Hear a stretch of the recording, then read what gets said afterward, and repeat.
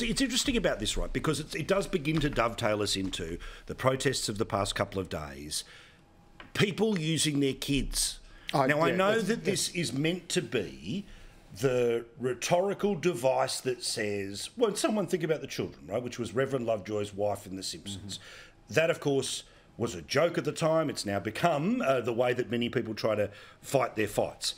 We saw kids yesterday at the State Library in Melbourne in their school uniform holding up flags.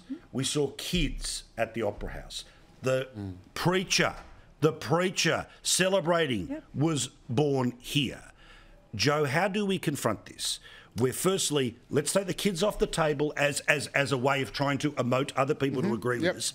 But secondly, as I was talking about before with James, 37% of people, just 37% of the people have pride in the country. Now, I know that pride in the country has been interpreted at different times. I'm not suggesting, it's Southern Cross tattoos for everyone. But that is a problem that I think leads to where we got this week. Yeah, absolutely, and I remember. I remember very clearly years ago having a conversation with a sort of Labor right thinker who just said, "Why isn't it left wing to be patriotic? You know, why? You know, and obviously we are on a unity ticket on that front. I think this actually underscores why." Or where, rather, the Yes campaign has failed. When you say we're a great country and we want to be greater and we can do this by making sure everyone has equal share in the greatness that we have to offer, you win votes, you make people feel good, you make them feel like they are doing something good for Indigenous people who are struggling. When you say we're a racist country that has a violent, dark history and you need to do this to atone for that, suddenly the voters are just running away like a flock of seagulls. Joe, it is time for those old voices to move away. Jacinta Price presents a new way of looking at things. This is what the Voice is trying to do, Bronwyn. That modernity came, we've embraced it, there are opportunities for people. Do not divide us on race. Make sure that you take the opportunities and we make sure that people get the opportunity. And I think that's fantastic, but just everyone else, I let everyone else finish. I'm the only person here saying yes, so just give me a shot. Right, firstly, when you talk about a racial divide or dividing people by race, there is already a racial divide in this country. If you're Indigenous, you live less than 8 years younger than everybody. You die 8 years earlier than everyone else. There are and it's in education, it's in health, it's in employment, it is everywhere, right? So that Aboriginal people. In the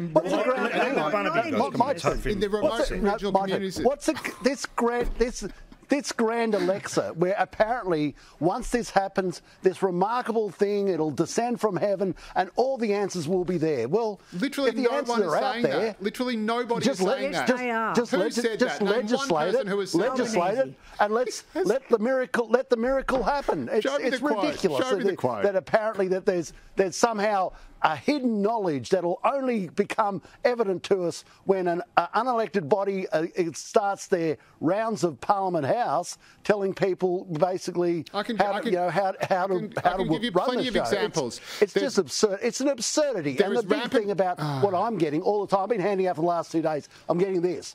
$400 million this is costing us? Yes. $400 million? We're going to pee that up against the wall. There is so much more we could have done with that money. Well, it's only peed up against the wall if it's a no vote. But the point is that... Well, funny thing about democracy, when you let people vote, one of two things might happen. I respect the process. But speaking of democracy, if I could just finish, the reason why these systems have been failing Indigenous people is because you talk about going to the hospital, right? Often they don't like to use the healthcare system, or they're suspicious of the healthcare system, or they're living in remote areas where there is no hospital. Because they think it's run by the white colonial oppressors or whatever. The Voice takes away that excuse. The same with interaction with the cops. The Voice takes away that anxiety. The same with the grog bands. Oh my God. With the grog bands, it was the Annandale argument. It was the inner suburban lefty wankers like the Greens who said you can't have grog bands, it's racist. The Indigenous leaders on the ground said, no, we need them, otherwise all hell will break loose. They were not listened to. If that was actually amplified, if there's an issue with poverty, poverty, I can assure you, Joe, it is just as evident for the white people living in the area as it is for the Aboriginal people living in the area. I tell you what, poverty does not discriminate. And if you go to the towns or the remote areas or the remote towns, the issue is intergenerational poverty, not intergenerational trauma, intergenerational poverty. Therefore, you must look after people in the circumstances you find them in, not by reason of the colour of their skin.